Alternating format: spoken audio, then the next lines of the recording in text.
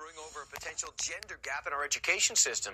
Some say schools are being too nice to girls and too harsh with boys. Here are the facts. Preschool boys are nearly 5 times more likely to be expelled than girls. In grades K through 12, boys account for nearly 70% of all suspensions. Are zero tolerance policies to blame, or is something else going on? Christina Hoff thought about that and wrote a book about it. She is Christina Hoff Summers and is an AEI scholar and author of this book, The War Against Boys. You say the boys are the have-nots in our education system. When did that happen? Well, boys have always struggled with school, but there has never been a time where it was more difficult for them, because when they start as early as kindergarten or first grade, it's almost as if they exist in under a cloud of disapproval. And that's where you get these high suspension rates, because there's just very little tolerance for male rambunctiousness. Here's, for example, you got this Christopher Marshall. He used a pencil as a gun, gets suspended. Josh Wells cut his Pop-Tart in the shape of a gun. He got suspended. Alex Evans threw an imaginary hand grenade, and that got him in trouble. And, of course, you see there where he's dressed. This is just boys being boys, but now it gets him in too much trouble. Too much trouble. And, I mean, I understand there was a reason for zero tolerance policies. We wanted to rid our school of violent children or children dealing with drugs. That's understandable. But this policy has been misapplied, and boys are paying a very high price. And what is that price?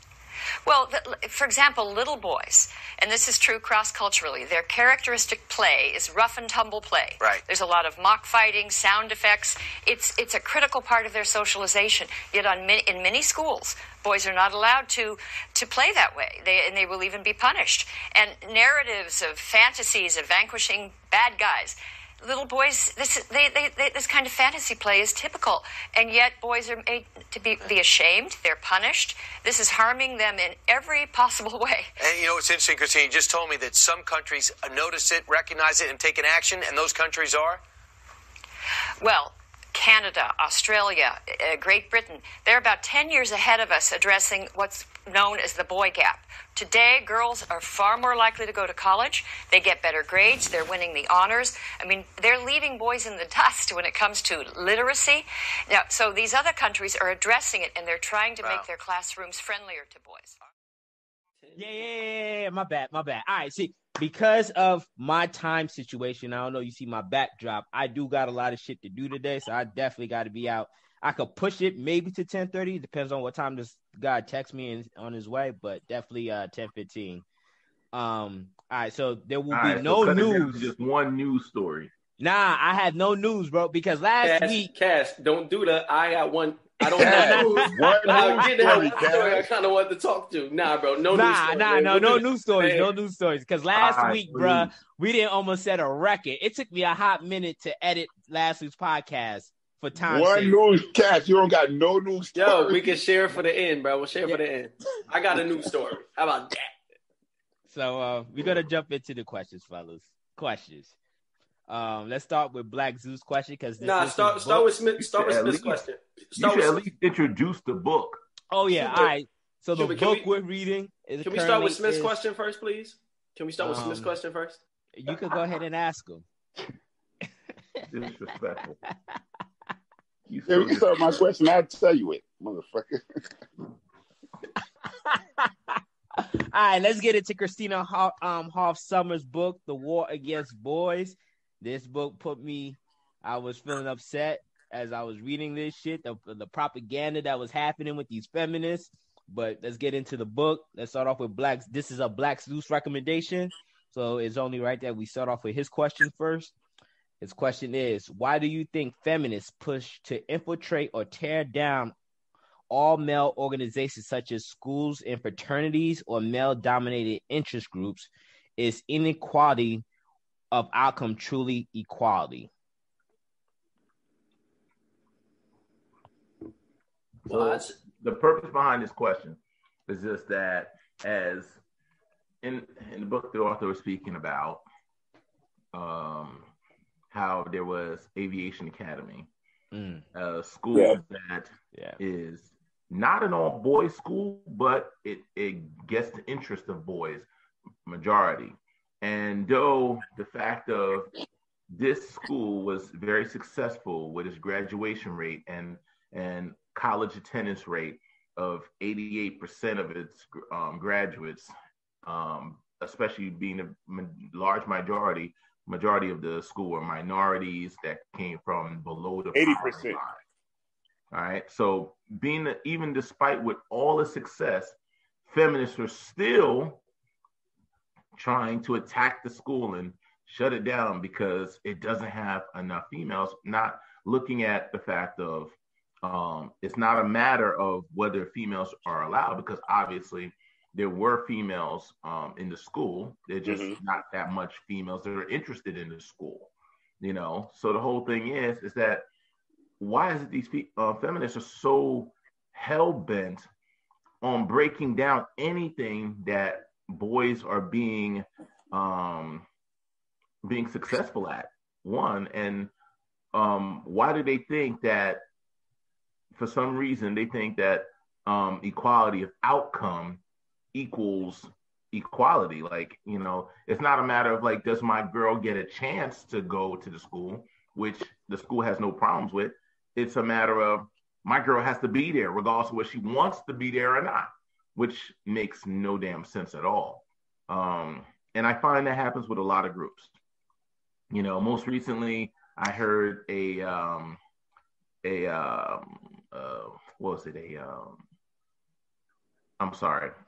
heard something, I think it was on YouTube, where there was a transgender that was complaining, or a transgender group that was complaining how they don't make up a certain percentage of Hollywood actors and actresses. And just like, how many of you actually are interested? How many of you are actually good at, you know, like, so just because you exist, like you just automatically get a spot, not because of your qualifications, not because the fact of you're interested or any of that, just because you exist, it you know, whatever. And this is what happens with a lot of groups, that they're always looking for equality of outcome, not equality of opportunity. So what do y'all think?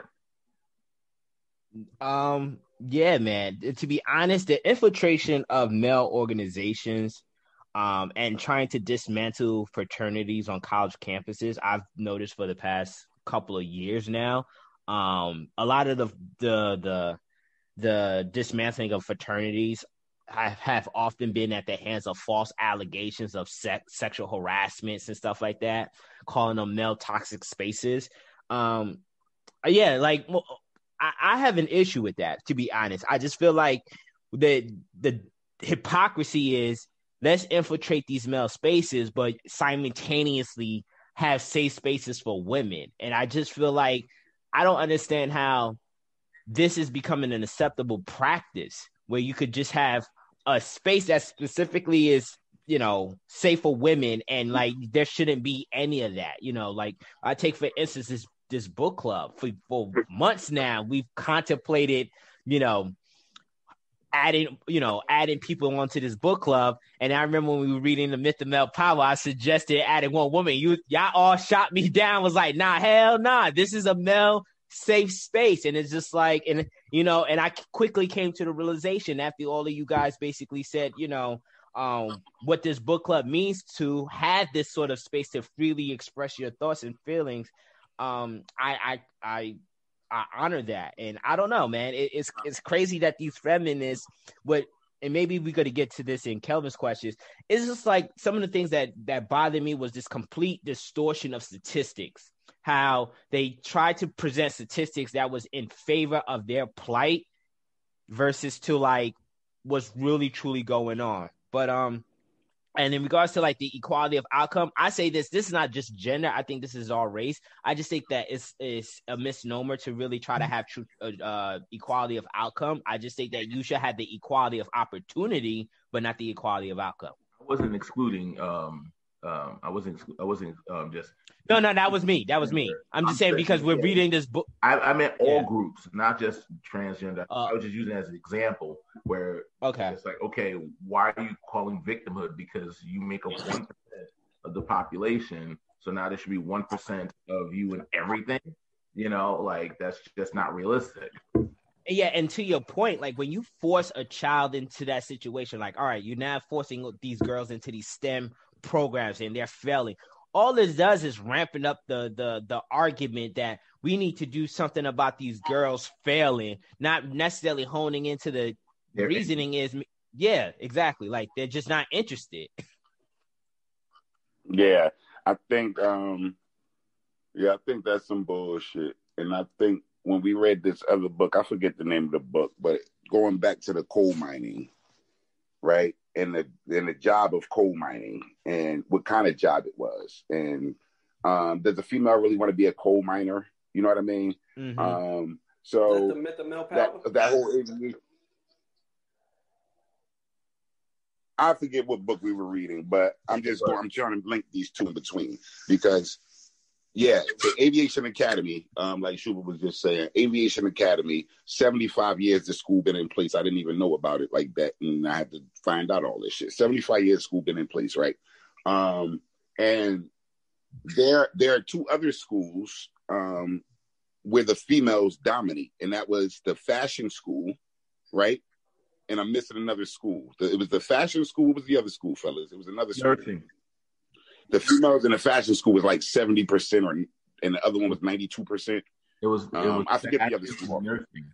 The second one was nursing. Nursing. That was it. Applied nursing. Yeah, something like that. Applied nurse sciences or some shit. Like nursing. It was nursing though. So the females all gravitated towards that. It wasn't that the Aviation Academy didn't have spots for females. There were some females that attended Aviation Academy, but for the feminists, there weren't enough females that attended Aviation Academy. You know, they wanted to dominate Aviation Academy, even though females didn't want to go into that field. You know what I mean? It's the same like them coal mining. We want equal, but you want to really go into this coal mine as a female? You want to go and do this job? You know what I mean? I think a lot of this, the feminist movement, I think a lot of it is we want equal rights, but we just want equal rights for everything without really understanding that some shit we don't even want to do. We just want to say we want to do it. I think we were having this discussion before when we were talking about the female being on the back of the garbage truck. Yeah, but the whole thing is that it's not even a matter of having equal rights because they have equal rights. They're not concerned about having the right. They want the equal outcome. And sometimes just equal outcome, but the over dominating outcome. Because even when it was presented that in many cases that women are overwhelmingly more successful than men, they didn't dispute that. They didn't say, oh, that's too much or nothing like that. I mean, I remember when I went to my wife's master's, my wife's degree, graduation for her master's degree. At the ceremony, the dean made an announcement during the ceremony that 70% of the graduating master's degree class was female, and everybody was, oh yeah, and then it's like, listen, I'm glad to hear that women are making progress, but think about what you're saying. You're saying out of every 10 students, only 3 are male, 7 are female. Is that equal outcome? No, it's not. And the thing is, you also have to think down the line. Out of these 7 females, later down the line, won't they want a male, if they're into dudes, that is equal to them? And the pickings are slim. There's 7 of you chicks and only 3 dudes. So unless y'all believe in, polygamy, there's not going to be that many options for you. So down the line, is that really what you really want? Is this overwhelming one-sided thing? Go ahead, Henry. They don't even want ones that's equal. They want ones that's higher earners, regardless of what they're making. I think it's a double standard. Like, we all talk about double standards in favor of males, but I mean, how can y'all want to have, like, I think about, and I don't know, y'all can correct me if I'm wrong, but I think about, even when you think about like the All Women Summit and all of these things that they're promoting online, where it's like specifically for women only, that we really don't make a big ass deal about, whether it's events or whatever. Now we get a school that's not even for us. I don't really, I think, like, we always talk about the double standard. That's just it working in reverse. I don't understand why, like, if I'm the owner of the school, I'm saying, fuck it. I'm just going to change this shit to an all-boys school, and now can't none of y'all come. Like, for me, that seems like problem solved.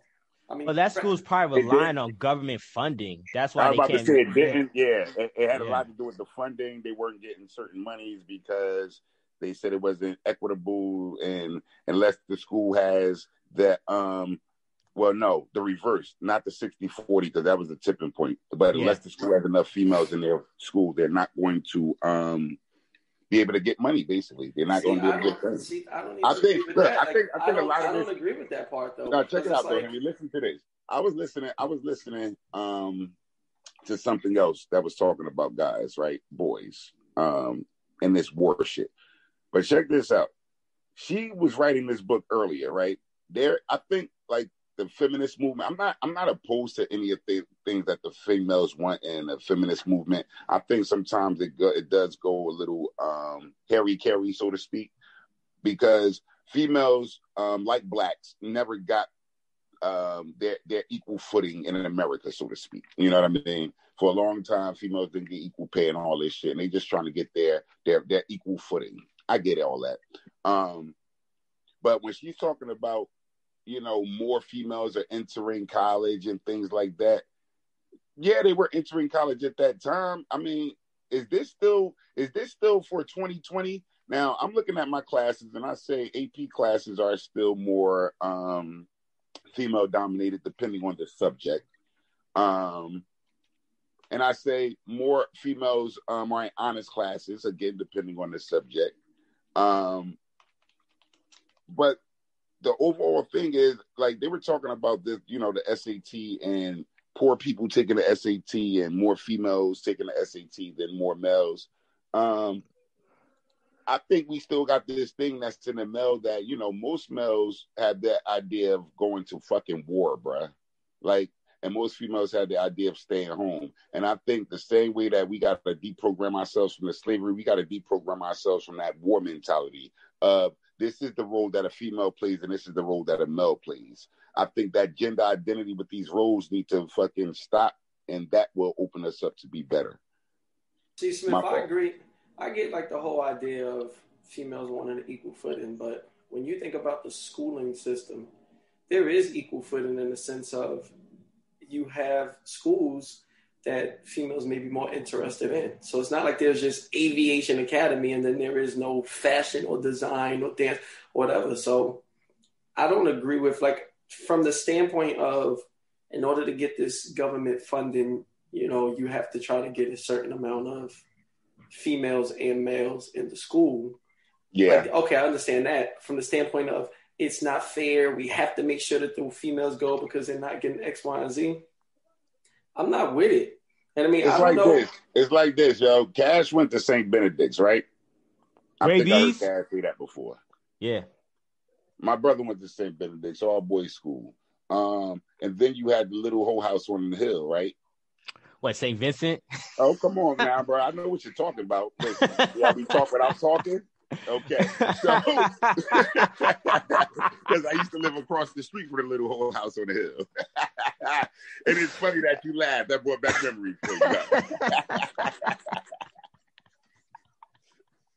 Yeah, I do not want. You know what? Let me say that. My bad. I should have not dropped St. Vincent. I got to blur that out. I got to blur that out. Yeah, Cash got real giggly about that. Like, yo, a lot of times, man. Just disclaimer: the voice of Cash does not respond to IBBC. We do not hold the same views. You do not hold the same views as Cash. The women that graduate from St. Vincent are upstanding women. You are not hoes. My bad. Yeah, that's why they school closed now, right? Oh, pretty much. All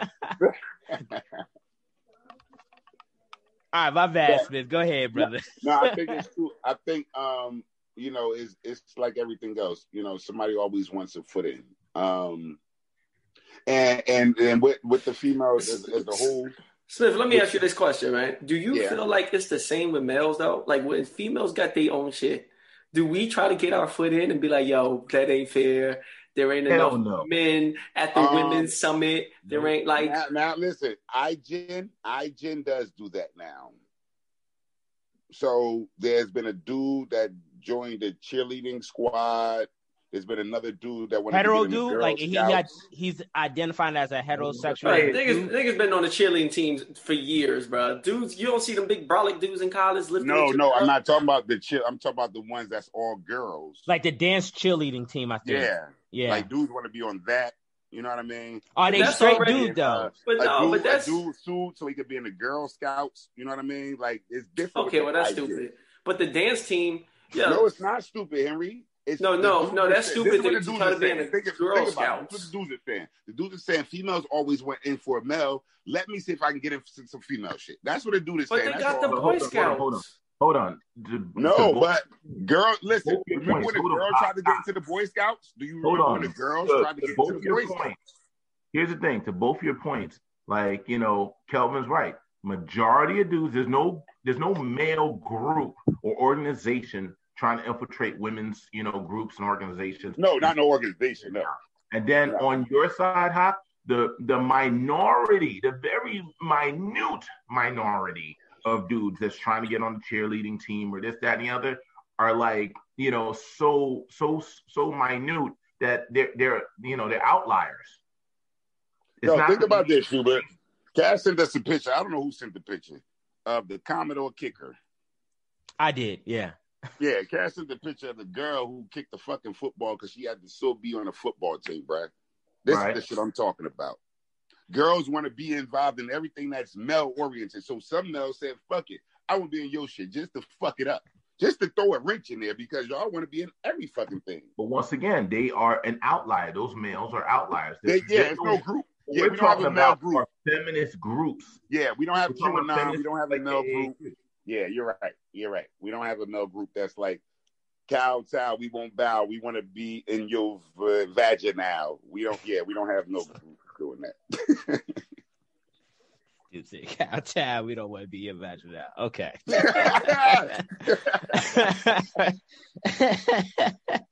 Oh, man. But nah, yeah, I don't know what it is, man. It's the victim mentality that women just seemingly constantly want to perpetuate. I love like what you was talking about. Like they don't deny it, but they always find a way to nitpick certain statistics that constantly paint this narrative. I just, this kind of goes into like our last book that we were reading in regards to the coddling of America. Like you kind of saw this sort of distortion of statistics. And I just feel like a lot of these stuff, man, when they get presented to panels where people are making executive decisions on programs to be cut, girls could be infiltrated into boys' program, or we're dismantling fraternities. I feel like, in all honesty, there needs to be every school needs to have like a legit, thorough investigation of these statistics before they make any of these rash decisions. And that's where I got upset when reading these first 4 chapters in this book with these feminist group. It's just like, I just don't understand how you can have a counter study to retort what these feminists are saying, but yet their agenda is still being pushed through. That irritates the hell out of me. Yeah, but you gotta remember when the females get together and they got an agenda, they push that shit and they get changes done. When the males get together and have an agenda, you could try to push it all you want, but we ain't shutting down corporations. That soccer mom, they're shutting down fucking Walmart, bro. How come we don't have that power though, as men? I don't understand how. You just said it. You just answered your own question. Because we're men, and nobody gives a fuck about a man. We're disposable. Remember that. You forgot about what we read? Nah, you're right. You're right. Yeah. Well, here's my 2 cents on it. It's just the fact of is that majority of the time when the presentation is being made, there are no details behind the presentation. They just, hit you with all this information really quick, and they try to trigger emotions out of you. So, for instance, when she was speaking, I believe in the 2nd chapter, they gave you statistics where it seemed like women are at a disadvantage, right? Like they'll say like, oh, there's only, let's say 5% of women at, let's say, aviation academy, right? And then, they came in with some poetic, as our girls are rising into the age, they get to a certain age where they just drop and they give up on life. You know what I mean? And the whole thing is when they put those 2 things together, they hit you emotionally, and you're not getting a chance to actually consider the information and what the cause of the information is. You're just putting the two together like, oh, our girls are failing, and they're not looking deeper into the issue. This is the problem with statistics, is that anybody can present statistics. Remember we were talking a couple weeks ago how they presented a statistic that that white students are 30% more likely to fail with online school. Latinos 40%, Black 60%. And if you're an ignorant person who doesn't look at it and say, why, you're just thinking, oh, the Blacks are at a disadvantage, or they're just this, that, and the other, blase, blase, and or even worse, you think that they're inferior. All right, you think that they're inferior, instead of saying, no, it has nothing to do with race. It's a matter of what your economic status is. It's a matter of how committed your family, your parents are, what your situation is to have the resources to get what you need. Those are the facts, but statistics don't give you facts. Statistics gives you an end result.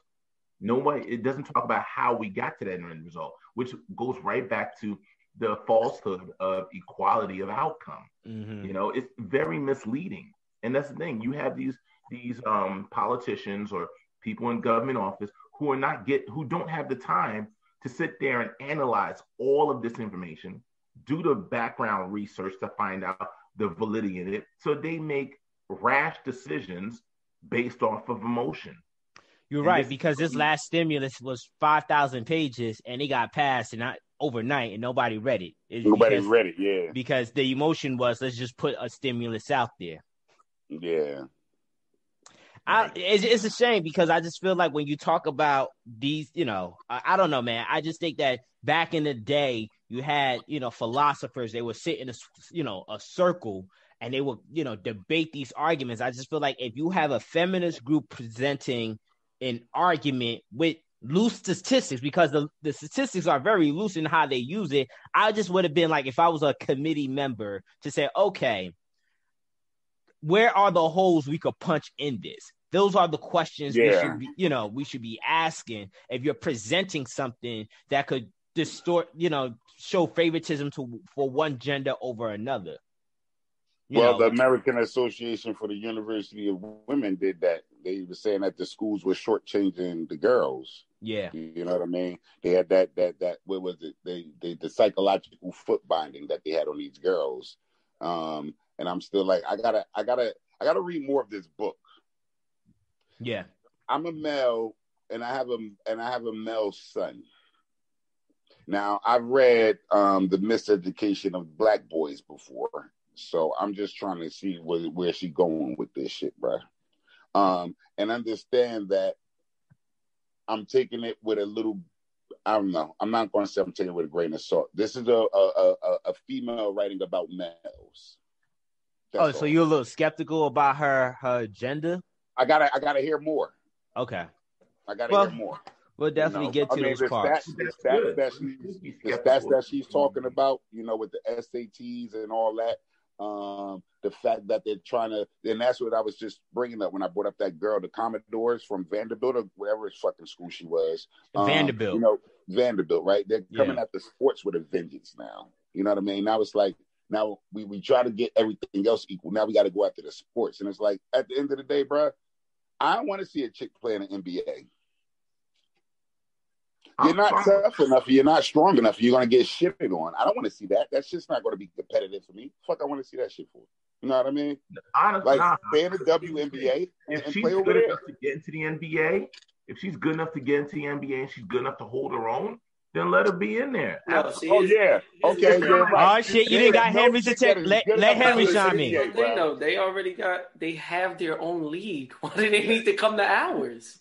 See, that's the thing. Like, okay. So look at this. Okay, so like if LeBron James or James Harden or Steph Curry says, you know what, I done already made $300 million in the NBA.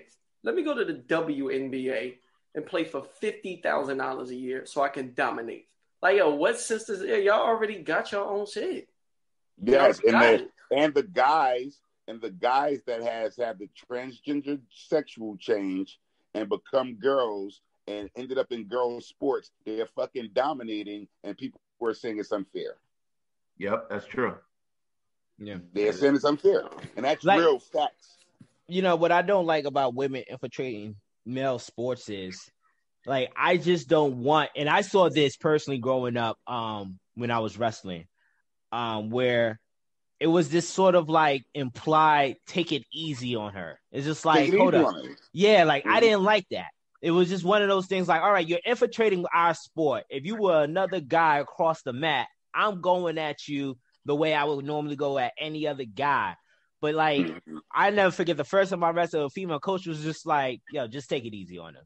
And I was just, it was disappointing to hear that, because seeing these women now trying to infiltrate men's sport, and I don't think they actually, you're not going to see a large volume of women, you know, doing this. But like, even if you manage to get one female that managed to slither through the cracks and find themselves into some male professional sport, I just feel like they're going to change the rules or change the implied rules on how you're going to play against this woman. And it's just like, that would irritate the hell out of me. It's just like they're going to be like the new quarterback. That's the stipulation, is that if a woman's going to come to a male-dominated sport, such as football, such as male's basketball, such as wrestling, they have to know there is no, you know, you get a special treat. No, you're getting treated just like everybody else. If you want true equality and you want to come into this arena, you will be treated the very same way. If not, you're creating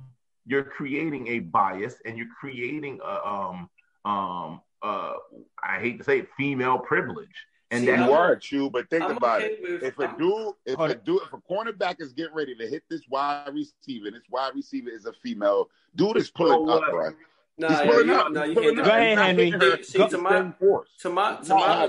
my understanding, it's because we've been psychologically trained. It's the psychological footballing of the male. We're not going to hit a female that hard. First off, if you take it easy and you end up losing, bro, you'll never be able to hear the end of that. That's number one. Number two, I mean, and I'm personally okay with females infiltrating male sports if there is no female version of the sport. So like, okay, there's no, in high school, for example, there's no female football team. Okay, so let her play football.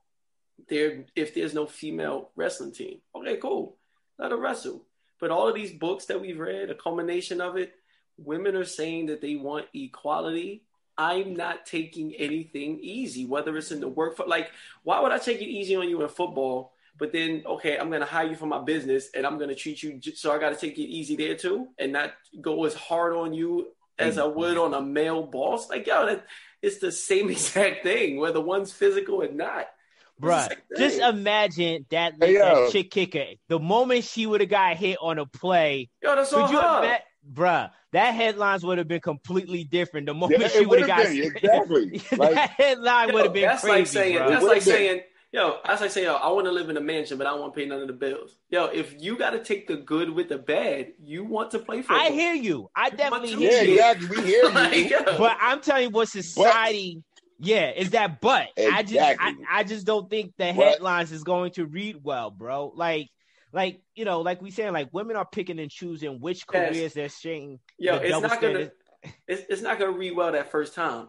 Male hits female kicker, but as it continues to happen, then it's gonna start turning into, okay, maybe this chick should quit. Or they can say maybe the kicker should not be hit.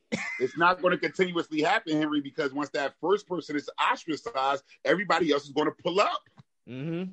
So I'm telling you, they're going to pull up, man. Now, that's a good analogy. The football rules. Like, think about MLKs on the field, bro. We can't have niggas just quitting just because it's tough, because we still be segregated. I got a question. My fault, fellas. Are y'all by a window? Because it's fucking a snowstorm out here and it's sticking. Yeah, I see it. It's supposed to rain a little bit later, so. Oh, okay. Because it's shit. I got to drive to New Brunswick. There's some bullshit. But all right, man. Let's get into the next question. Let's get into Henry's question. Let's do Smith's. My question is this, Henry. We'll save Smith for last. Do you think that R&T is needed in the male life? Now let's see if you read, motherfucker. R&T? Yep.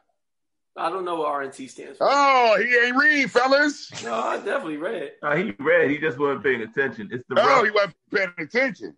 Don't come at me for questions, bro, because I read this shit, bro. That's what I do. Bro, didn't nobody say you didn't read, Smith? You so RNT is called rough and tumble play, Henry. Well, why did you just say rough and tumble play? Because that's not what it was called in the book, Henry. Smith, everybody knows anytime that you do like a abbreviation, the first time you say it, you have to tell what it is. No, not when you read the book.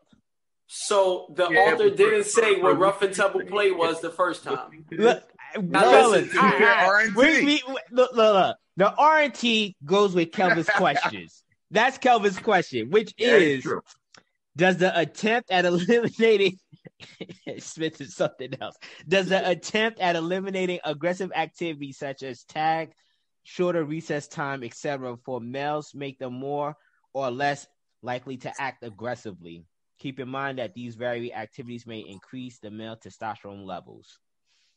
Yo, you asked the question and you didn't even know what you was talking about, son. You got to do better, man. What are you talking about? Just because I didn't call it RNT? So all right. So because as a VP, go ahead, Schubert. Let me say this: as a VP, when you're in school, you have to be able to say, "Listen, they were just doing RNT. They wasn't fighting."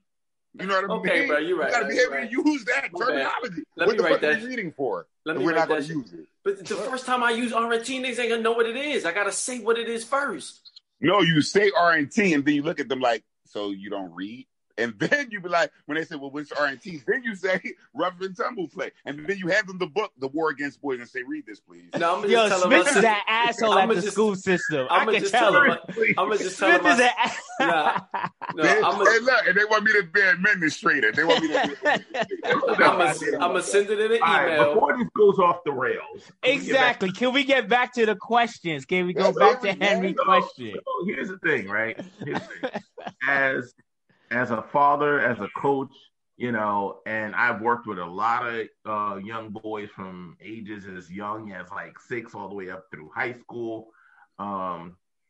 Boys, because of their energy levels, their testosterone levels, whatever you want to call it, they need an outlet. All right. They need an outlet. So for instance, I put my son in sports. My son plays much more aggressive sports. That's what he likes. Lacrosse, football, wrestling, these are sports that he enjoys. He's not a big, huge fan of tennis or golf or anything a little bit softer or anything. Okay, he likes aggressive sports. And I find that when he plays those sports, because he's getting that energy out, he comes home, he's a little bit more calmer, he's a little bit more focused, and he's able to be more productive in school and everything else. And that seems to happen with a lot of young boys. Testosterone levels are going to go up regardless. If you don't have an outlet to relieve it, then all it does is that it's pent up energy. And then you have a whole nother problem. So it's not a matter of them just being aggressive. And just to use as an example, the yoga that is done, that you see in a typical yoga class in schools and everything, is not the original yoga. If you went to India and practiced the original yoga, it was very calm, very non-active and everything. It's the fact of if you look into the history, young males high of testosterone, to keep them from being high energetic and masturbating, this, that, and the other, they created this more active form of yoga, because in the Hindu religion, you cannot be aggressive. So you can't be doing boxing or anything like that, or any aggressive sports. So the whole thing is they made this form of yoga that we use in America now in these classes as a way for them to release that energy. So even when you're not being aggressive, young males need a way to relieve that energy. And so it's not pent up. Go ahead, Henry. No, I was gonna see what you had to say first. I'll jump in. I agree. I think Kelvin mentioned this. I forget which book. I think it's The Liability. You got weak parents these days. Their kid comes home with a black eye, and it's like, who did this to you? And it's just like, well, this happened during recess. Why is recess so aggressive? And And next thing you know, you got lawyers involved, you got system administrations involved. So I think they just see boys' activities being too rough, not realizing like, yo, and that's what it is, man. Boys are just going to be rough with each other, man. And it's not like, you know, we're targeting females in this. We're just rough amongst each other. And I think the elimination of aggressive activities is a mistake. I think it is. You know, I never forget watching some documentary on charter schools, and there was this one principal. He was noticing that his boys weren't doing so well. So what he would do, like first thing in the morning, he'll run laps with the boys. So that way that they could settle down when the schools start. And you need that. It's just like, I think, you know, boys are not like women where we're drones, like Christina Hoff Summer says, like we could just sit in the seat for 8 hours a day and not necessarily get restless. I think that's a huge misnomer. And I think this idea of trying to eliminate gender identity is stupid. There's a reason why boys behave the way they do. And we need to take it seriously and not take away the activities that make them exceptional. Yeah, I agree. I mean, I think it's tough for a kid to sit in school. Even now, you know, you sit in school for however many hours, recess ends up being 15 minutes, 30 minutes for, I mean, you know, you get 30-minute lunch, 15 where you eating, 15 where you playing, then I just got to be able to sit down. And I mean, if you have somebody who needs to burn off that energy, I mean, at what point are you doing it? I just wonder too, like, how much do we hold the parents? Like, it clearly, gym is like a mandatory part of school where it's class you have to take and pass. How accountable are we holding the parents to making sure that their kids are active too? Think about the whole idea of technology. Okay, you come home, I'm not taking you to the park. Sit right here in front of the screen and do X, Y, and Z. And to be fair, you can still take your kids out to the park now during COVID. You could go out to an open field and play catch and do whatever. So I'll put that hand in hand with, okay, we're holding our parents accountable to make sure that they're doing academics with their kids. Yeah, I got to make sure that they have those type of physical outlets too. But like you're talking about during the course of the day, though, like that, I don't see how a parent can monitor that during the course of a day while the kid is in school. Like, the kid's in school. But you also got to think about the fact, okay, look at the basic school day. My kid is like, how much are they really playing throughout the day? So when they come home, or even on the weekends at some point, I got to make sure that they're getting that in too.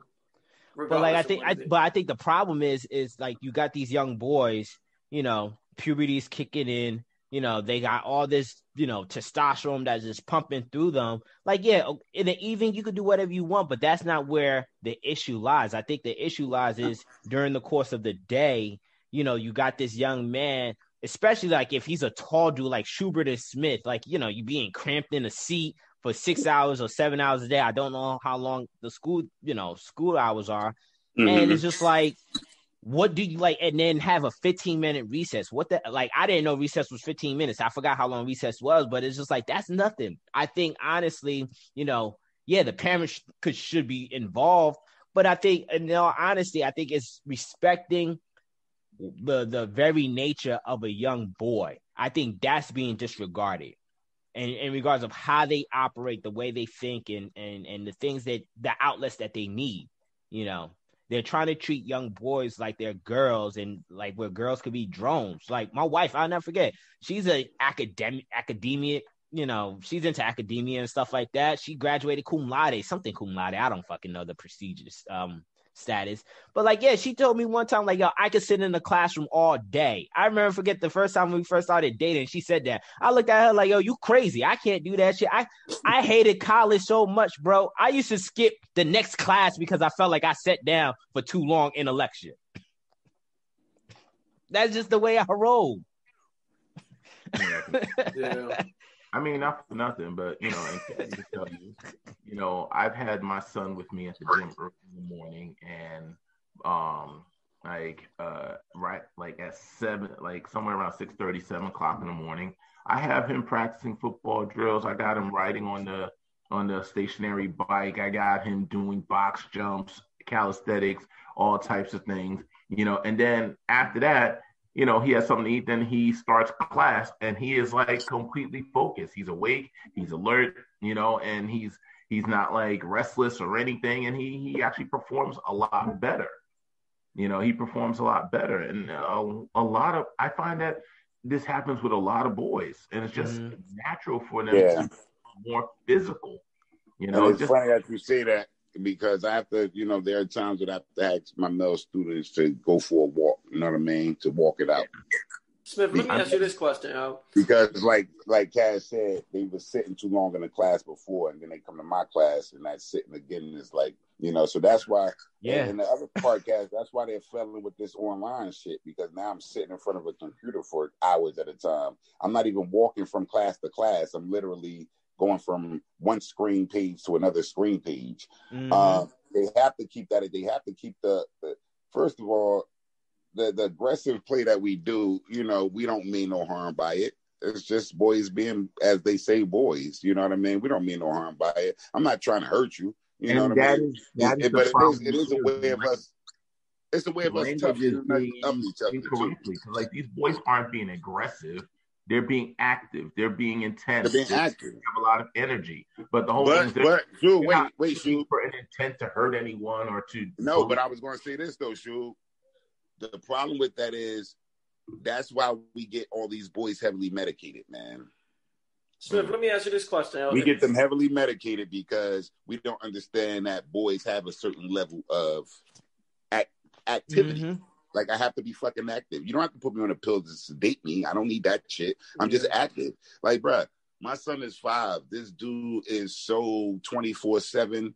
I'm like, dude, you gotta like relax, man. Like, I can't run with you like this. Like, daddy knees about to be shot. You know what I mean? But he don't need no damn pill. He don't need no pill to be sedated or nothing like that. He's being a boy. Henry got a question. Just like that. Yeah, Henry got a question. Smith, you think at your school, if you went to your principal and was like, yo, I want to start whatever in the morning for the boys, or we run laps or work out, whatever, do you think they say, okay, well, we got to have something for the girls too?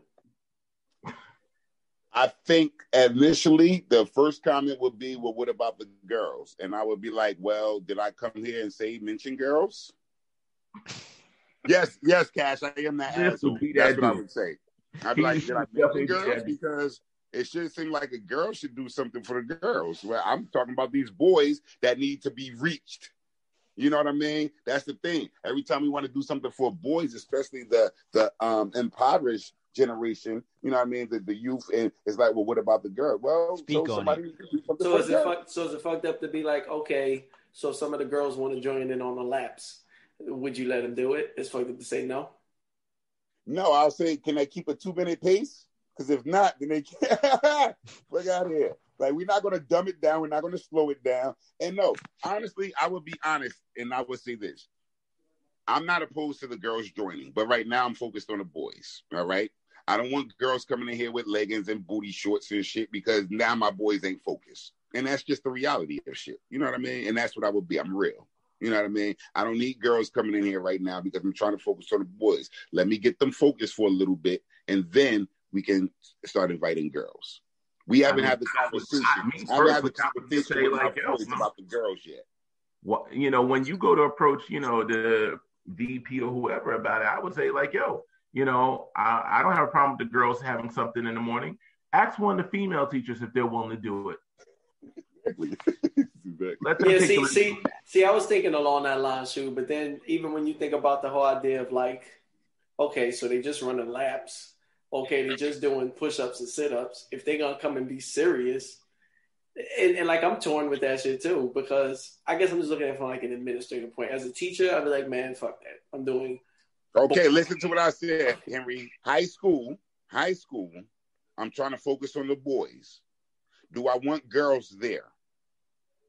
No, I don't, because they're going to lose focus, bro. What the fuck? And I love what you said, Smith. They will cause a distraction. Exactly. Like, the fuck? Like, I don't want girls there because I'm trying to focus on these boys. Let me build them up first to tell them how to deal with these girls. Let me tell them what they're feeling.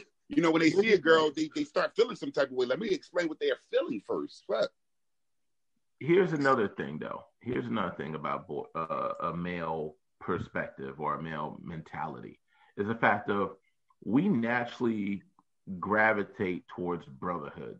wanting we all have a clique or a group or a certain number of dudes we hang out with and talk to and chill with, this, that, and the other. It's just in our nature to have that fraternal aspect. Whether it was the boys used to hang out on the block with in front of your house or something, or y'all went to play basketball together, or even like this book club. Like this book club. Fraternal aspect that just comes naturally with males and everything. If you notice, you notice how females, like two dudes can literally get to a physical brawl, punching each other in the face, this, that, and the other. I have friends that I've actually done that with, that actually became friends with after we fought. Yep. I'm still friends with them to this day. Women will fucking be like, oh, she kissed the guy that I like. I'm not friends with her anymore. Ever. You know what I mean? It's just like, what? Like, Not that wasn't your boyfriend. That wasn't somebody that you liked him. So now you got beef for her. Now you're done with her. Like, you ever know how easily women friendships end? Hey, Henry, you did this. Henry.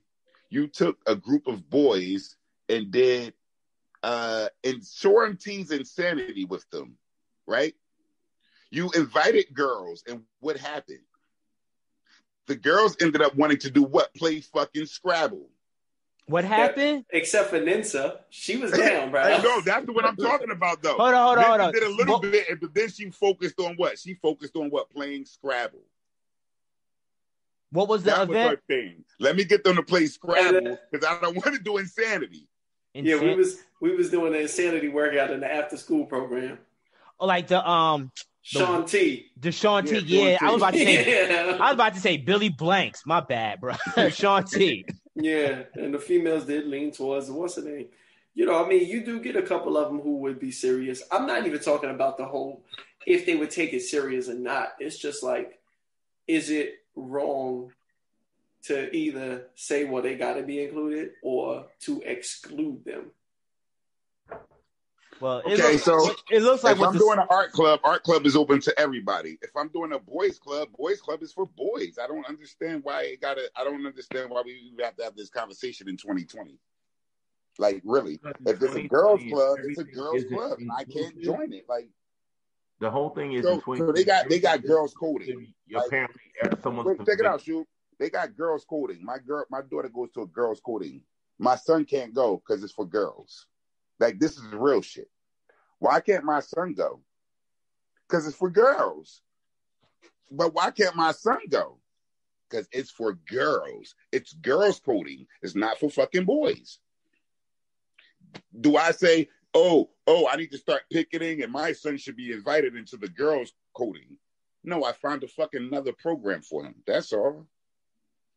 We got too caught up in the bullshit of, well, you just don't want my child. No. It's for fucking boys. Like, fuck, your child is a girl. The fuck? You know what I mean? Like, at the end of the day, it's the reason why the sports are separated. Like, we don't have 18 locker rooms for motherfuckers. And motherfucking dudes shower with each other. Now, we gonna have a chick shower with the dudes? Like, if you want to be a team, we part of the team, right? And this is what we do. We roughhouse. Can I roughhouse with this girl? You want to be part of the team? This is what we do as team. We team build. But they're gonna call roughhousing toxic, and you should do away with roughhousing. Oh, I should do away with roughhousing. Even though Sandusky said he was roughhousing with that boy in that locker room. Well, clearly we know where Sandusky is now. No, I'm just saying. we know where that motherfucker is. Like, look at the one physical education director, whatever, in the book that said that dodgeball should be removed from all programs. Yeah. Any physical education teacher that does dodgeball should be immediately fired. Like, what? Dodgeball's been around forever. You know, Yes. like, that used to be like one Years. of the best games. Yeah, Except man. the The problem is when someone gets hurt, I think there's that other aspect. They think that rough play is too aggressive, and when somebody get hurt, the schools don't want a liability. They don't want to necessarily pay out that lawsuit settlement. And I think, Kelvin probably mentioned this in a different capacity. It all comes down to dollars. Like, they just see that, you get a parent who's coddling their kid their kid comes home with a black eye because he didn't got kicked in the face with a kickball so hard, and it's just like, yo, how's my kid? Yeah, but that's why I'm cool. That's why I'm cool with the idea of dodgeball, because even when we was at Ivy Hill, we would say, you know, the kids have to have some type of organized game that they're playing. You can't just go out and be, you know, hitting each other and playing, you know, I'm gonna hit the girl and run away, and so like it has to be an organized game. But that dodgeball can be organized. So is kickball. No, but that's what I'm saying. That's why I'm saying that I'm in favor of keeping it, because I understand it's a violent game or whatever, but I'm about to say dodgeball is very violent. It is a very violent game. Are you kidding me? When I was a kid, when they say no hair hunting, it's very violent because you can aim for somebody's feet at the time that you think they're going to jump and have them land on the ball and bust their damn head to have a concussion. Like dodgeball is very violent. Well, they still have the option to not play. Yeah, that's true. But here's my thing. It's not an option to not play when it's a gym sport and you have to participate. But there's a grade, yeah. And that's how you come home with the big black eye, like Cass said. That's how you get the big kids black can eye. cop out of gym nowadays. All you got to do is get your parents to sign off. You do a paper assignment for credit. All right, say what? That's what they're doing in school? That's what they're doing in school now. You can cop out of gym by getting your parents to sign off. So here's the thing. The other way around. The same way you have permission slips to go on a trip, get a permission slip to play dodgeball and everything else. That, you know what I mean? So that way, there's your liability. Because I remember when I was a kid, even though when we were playing at recess, right? This is how boys are. We made up games. One of the games we used to play, maybe Smith, you might have played this. We played a game called Free Fall. All right, it was kind of like football, but the problem was, like, if you didn't have even numbers, you know, you couldn't have two, you know, equal teams. So literally, you throw the ball up, you catch every man for themselves. Yeah. Whoever catches it, got to run to the end zone. You know, everybody goes after him. All right, and we had a ball. We had a great time. I mean, yeah, we got scraped. And mind you, we did this on asphalt. This wasn't in, That's how it's always played. Yeah. No, we played it in grass, bro. You played in grass? Nah, we never had grass. Yeah, we didn't have grass. Here's what makes it worse. Our school playground was also the teacher's parking lot. Okay, so that tells you exactly how hood that shit was. Yeah, that's how ours was. But that's just what it is, you know. And we didn't have grass. We all survived. No one died. No one got a concussion. No one got like a broken bone or anything like that. Bro, I can tell you right now, some cats did get concussed. I remember one dude got his nose broke. But what was different back then, the kid who got his nose broke didn't have their parent come in the next day trying to sue the entire school administration. Now you got parents who are saying like, yo, what happened? I'm suing everybody. Get that money. Exactly. That's what it cafeteria is. Worker, bro, because I never forget, my boy Nafis, he broke his nose playing throw up. Yo, he was in school 2 days later. His mom wasn't trying to sue the school. None of that. It happened on school grounds. But today, you fast forward 20 some odd years later, these parents are trying. I remember watching a 6-year-old black boy being sued playing dodgeball. I sent you the article. This shit was crazy because they say he assaulted this other kid.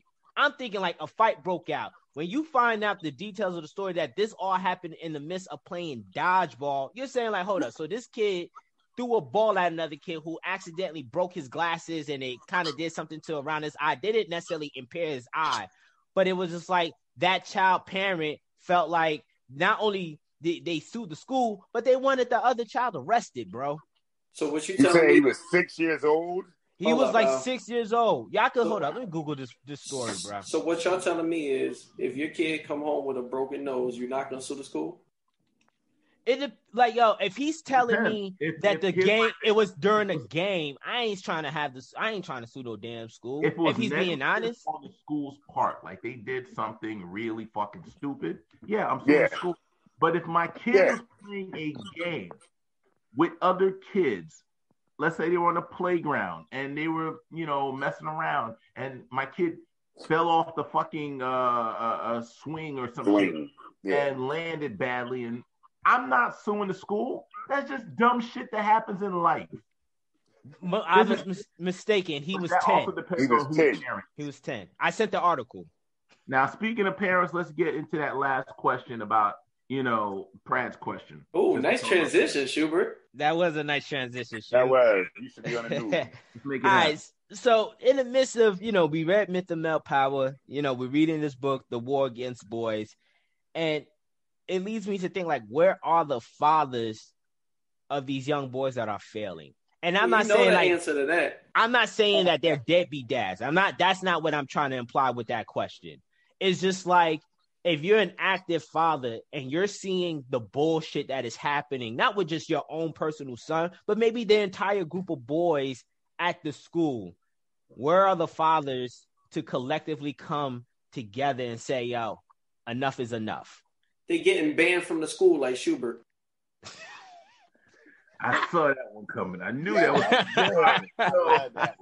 so all right. So let me say this. All right. Number one is the fact of not all fathers are built the same. All right. So I personally, I know this already, am a very active father in my son's life. Everything that he does, I am fully aware of. I am fully involved in. I am constantly taking steps to further him in life and get him on the right track. All right. I don't want to say a lot of fathers, but some fathers are a little bit more hands off. They're just like, go to school, do whatever the teacher tell you to do. All right. Some fathers are more hands off, and they're like, oh, why didn't you get a good grade, this, that, and the other? They don't actually sit there and read with their son, do homework with their kid. They don't actually practice with their kid when it comes to sports. If they're doing this, that, and the other, they're not doing that. A lot of people make kids, but they aren't parents. Mm-hmm. All right. They make kids, but they aren't parents. There's a difference. Mm-hmm. All right. Anybody can make a kid. Being a parent is a whole nother realm. And a lot of people do not actually participate in that, And the thing is, they trust the system. They trust that when they send their kid to school, the teacher's going to know best. The administrator's going to know best. So whatever is administered or this, that, and the other, they just go along with it. All right. They automatically assume that, if I put my kid in front of Cartoon Network, it's Cartoon Network, it's kids. They know best. I'm not going to actually sit and watch what my kid is watching, figure out what the content is, this, that, and the other. And there's a lot of parents are hands off when it comes to, when it comes to these things, unless their kid comes home with a broken nose from dodgeball, then they're paying attention, So I don't think that the fathers aren't around. I think that just, a lot of parents are hands off when it comes to these things. They basically expect the system to do well. And obviously we all know, if we pay attention, government doesn't do anything well. Yeah, I think a lot of it too is like the moms are usually the ones who's, keeping in contact with the teachers. They're going to back to school night, and the dads are the ones who's normally working. I mean, this is true. Just taking a lead on it. And I don't even really know that necessarily has a lot to do with the whole class. Nah, that shit got to do exactly what Schubert said, bro. Yeah, so, I mean... And I'm going to piggyback with Schubert. The moms is a lot more... moms is a lot more involved in that. Nah, but you got to remember, going on. Moms is involved because the households you talking about are single family households for the majority. But Smith, think about the back to school nights. Maybe more so in middle school. But you're thinking about it, Henry. But listen, where the mom shows up because the dad is working. Okay, how often is that? I mean, it happens. How often? That's like a fucking unicorn, bro. Yeah, that's not often. First of all, look, I'm gonna say this because I've seen the parents who had to work. I've seen the parents who actually took off work. I've seen the whole gambit of it. You know what I mean? And the majority of parents who are serious about their child's education makes it to see about their child's education. And that's it. Ain't no working, ain't no excuses. They make sure that they see about their child's education.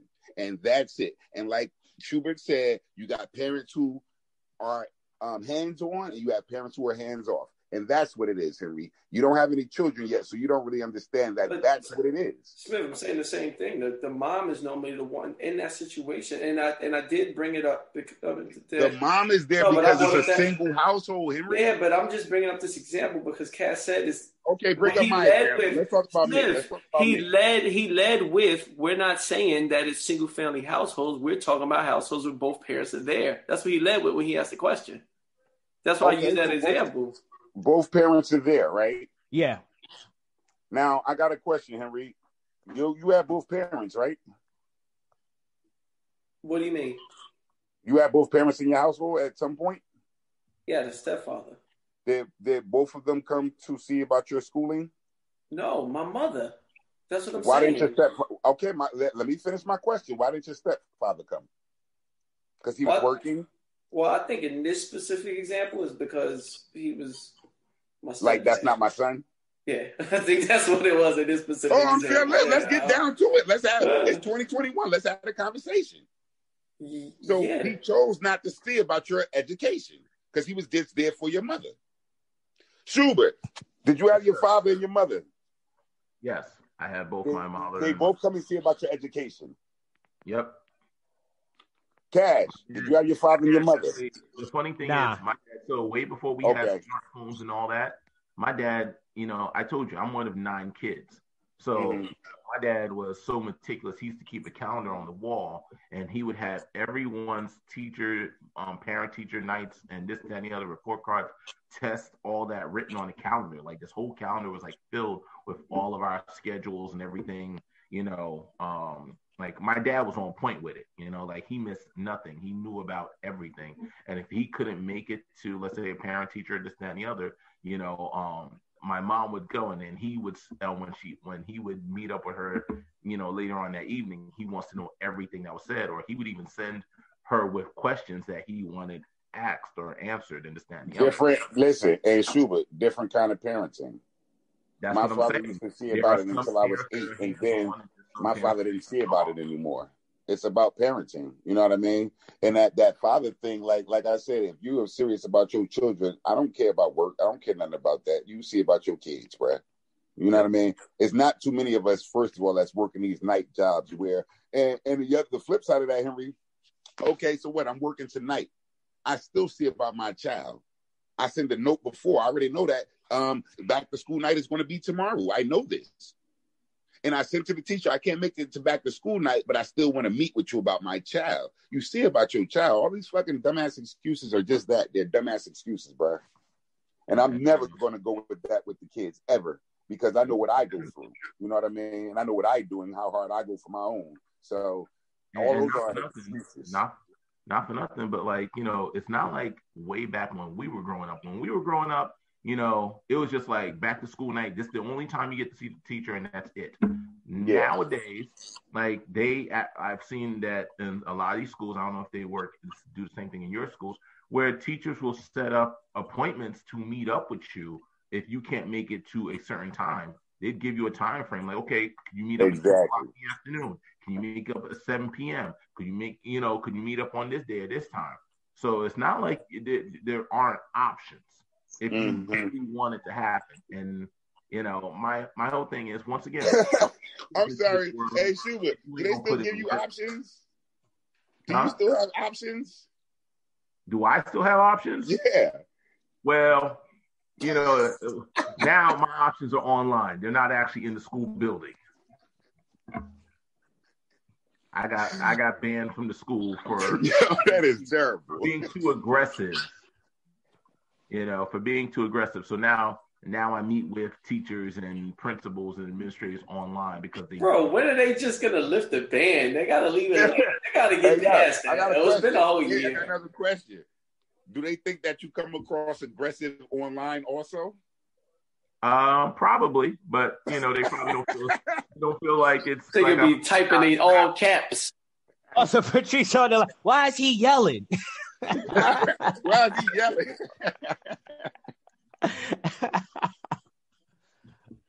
You know what? The reason why I hate to be like this and sound sexist, but also you got to realize our schools, and y'all can correct me if I'm wrong, are female dominated. And they are. But when you have a female-dominated school and these females don't understand male behavior or what the difference between aggression or just maybe someone being a little bit more intense, or how so for instance, me, when I go to speak to teachers, because I am a little bit more outspoken, they take it as aggression. And it's just the same way I'm speaking to y'all now, where it's like I make sure I get my word in. They take that, oh, he's bullying us or pushing us around or this, that, and the other. No, I'm making sure that you don't you don't speak over me, that you don't, conversation in a manner that is conducive towards you. I'm looking out for my child's best interest. You're looking out for your best interest. Mm-hmm. Yeah. There was a famous clip. I don't know if you guys remember this. So Marshawn Lynch had a football camp, and he was running these kids ragged in this football camp. And one of the moms took offense to like how hard Marshawn Lynch was having the kids go. And so he went up to the stands to confront the moms, and then the moms was going off, and Marshawn Lynch was just like, "Yo, I'm not gonna address you. Where's the kid's father?"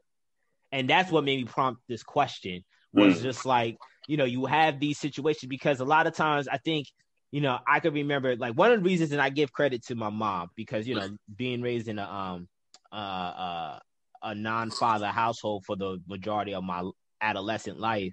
My mom realized that I needed male mentoring, male supervision, and stuff like that. But one of the things that she admitted that she said, she was just like, I probably would have went soft on you on a lot of occasions. Like when you wanted to quit wrestling at one point, I probably would have allowed you to quit wrestling, but your coaches did it, And I just think that a lot of times what I'm seeing with these situations with these young boys, these women, they're just, I'm not trying to say they don't care about their sons because they truly do, but I just feel like fathers will make a better argument and a better case for their kids, man. I just think that like in certain situations, and I just think that a lot of times the moms are just allowing the wussification or the pussification of their sons happen in schools and provide no real solutions for them. That's just my opinion. Granted, I gotta probably back that up with studies and stuff like that, but I think you're on it, man. I think you're definitely on to something there. I don't know. Hey, yo, Smith, you making yourself a drink, bro? Like, I'm not even sure if Smith is this topic getting him stressed, bro. Like, I need a drink. I'm not sure if it's so much of that the fathers put out a better case for their sons than their mothers. I think it's more the father understands where the sons come from because he's walked that path already.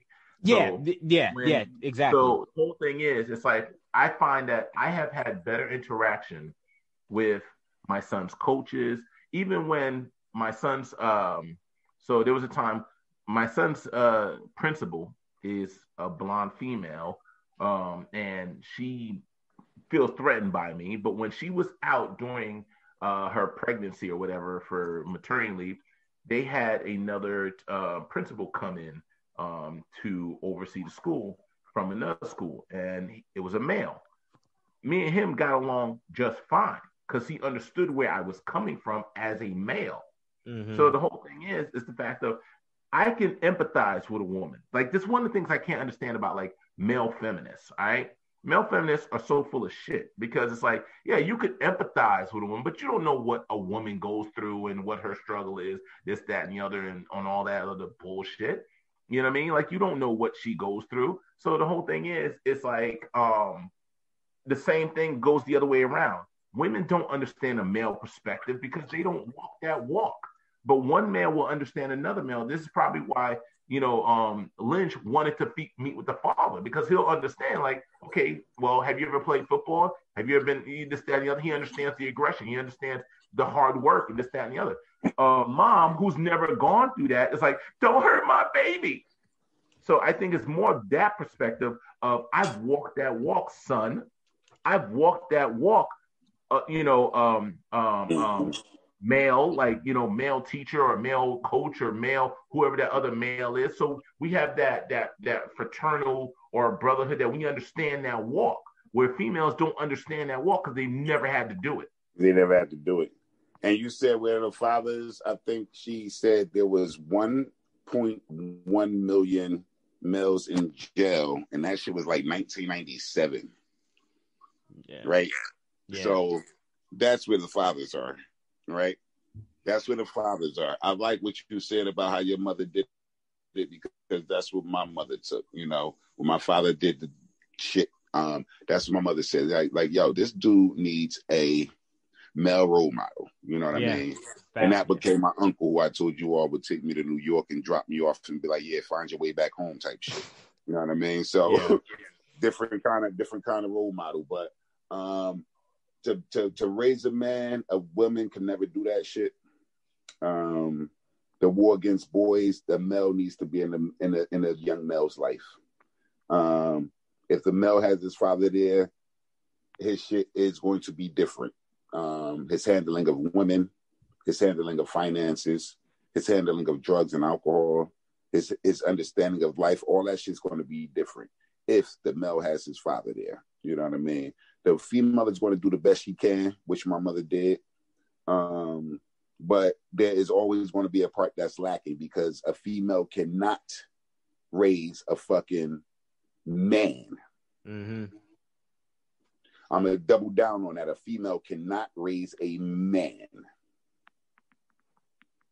Yeah, man. It's I don't know. It's just one of those things. I'm seeing these boys fail, and you're just like, and you're hearing the statistics and you're hearing the studies, and I'm just like, man, you got the education system clearly not giving a fuck about these boys, and I just feel like these boys don't have an advocate. Like, who's advocating for them?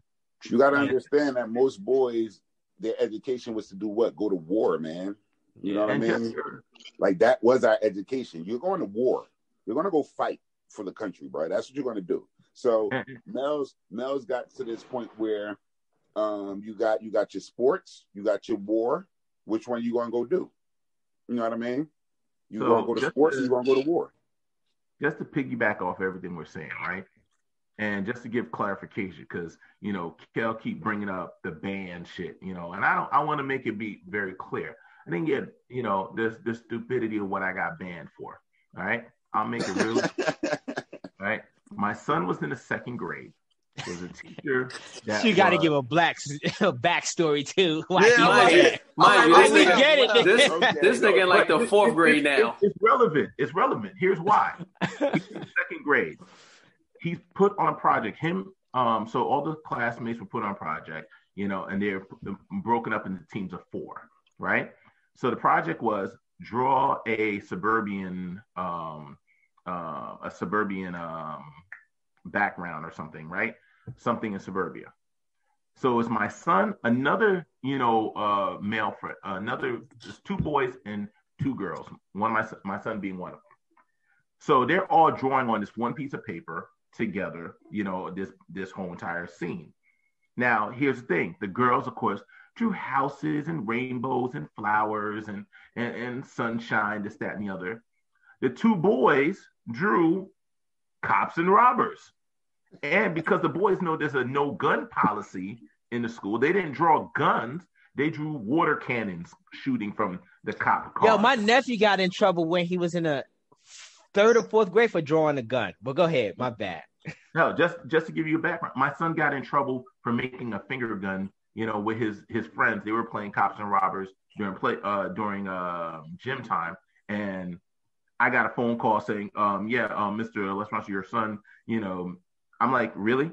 Finger guns? Like, this is the problem in schools, because really, like, you calling me for this? All right. Anyway, whole thing is, my son got punished for drawing cops and robbers. All right. He got his recess taken away, and the teacher wanted him to sit there and write a letter of why he was wrong. And it's just like, at the time, he's an 8-year-old boy, a typical 8-year-old boy. What did he do wrong? You left him to his own imagination. You left them to what, to draw what they think. And guess what? There are police that drive through the freaking town with the sirens and this, that, and the other. He's a typical 8-year-old boy. There's police in suburbia. Suburbia. I hear cops around here all the time. And the whole thing is, my son was really upset about it. And, and the whole thing is this teacher gave him a hard time more than once. So I went to go see the teacher about it. And the principal came to the meeting and this, that, and the other. And I said, what exactly did my son do wrong? Well, we agreed. And she says, we agreed that, what he drew is in. I'm like, no. I didn't ask you what you got my son to agree on. I asked you, what did he do wrong? What was his crime? Well, he has quite the what was the word she said? Basically, she was saying that he has quite infatuation with, like police and military and this, that, and the other. And I'm just like, what boy doesn't? All right, fellas, sorry to interrupt. I got to bounce. Catch you guys next week. We'll have definitely a longer stream.